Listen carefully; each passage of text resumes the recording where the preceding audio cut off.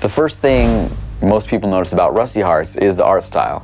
The crisp colors, detailed backgrounds, really cool cell shading, they all converge to form an utterly unique game, and we're really trying to make players feel like they're part of this living comic.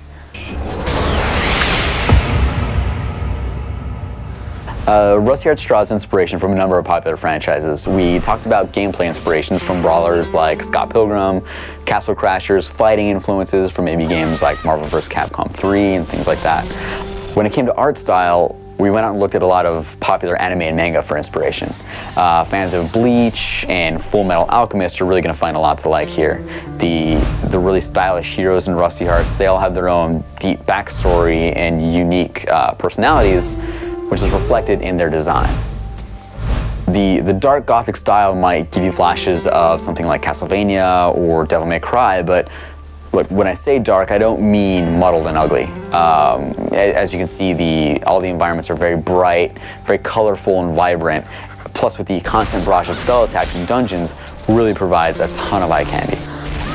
But don't think Rusty Hearts takes itself too seriously. There's tons of funky costumes, quirky dialogue, and a lot of really cool things to check out in the game. Rusty Hearts has style in spades, but beneath all that is just a really fun, action-oriented, and intense brawler that we think anybody can enjoy. Still to come are previews of some more really cool features, but make sure you check out rustyhearts.perfectworld.com for all the latest news and information.